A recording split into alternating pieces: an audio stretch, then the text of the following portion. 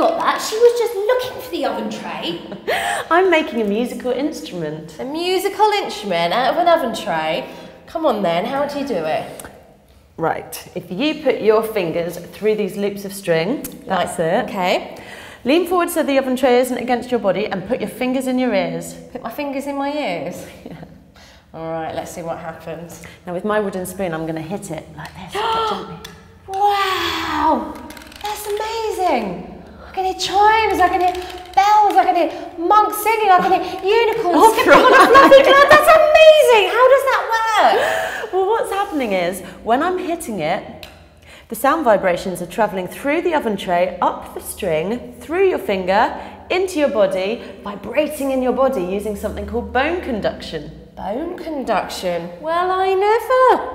Well, if one wanted to make one's own version of this, how would you do it? All right, Becky, I'll show you. All you need is an oven tray. Now, we have spray painted ours red, but of course, before you do this, do ask your parent or guardian, because if they intend to use it back in the oven, paint and ovens don't work.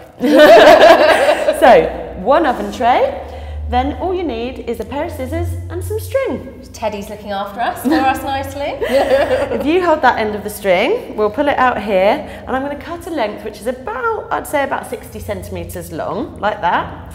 And then another one, which is a similar length. There we go. Give that back to Teddy. And with each piece of string, we're going to tie it round the corner of the oven tray, just like that, using a very simple knot. There's one, and then the other one on the other corner, just like this. And that creates our two loops, which your partner is going to put their fingers through. So Becky, if you'd like to try it again, put your fingers through there. Amazing. In your ears.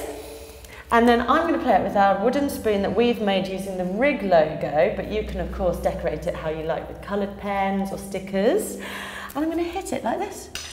So you can hear the bells. So amazing. But the children at home can't hear the bells. It's such a shame. I know, it's just such a shame. All you're going to have to do is either make it at home, or you can also go to the Launchpad, which is an area of the Science Museum in London. And that area is aimed at 7 to 12-year-olds and contains experiments like this. And they've also got a sound experiment very similar, which uses your teeth biting down on a piece of copper. And it uses bone conduction so you can hear the music. Like this.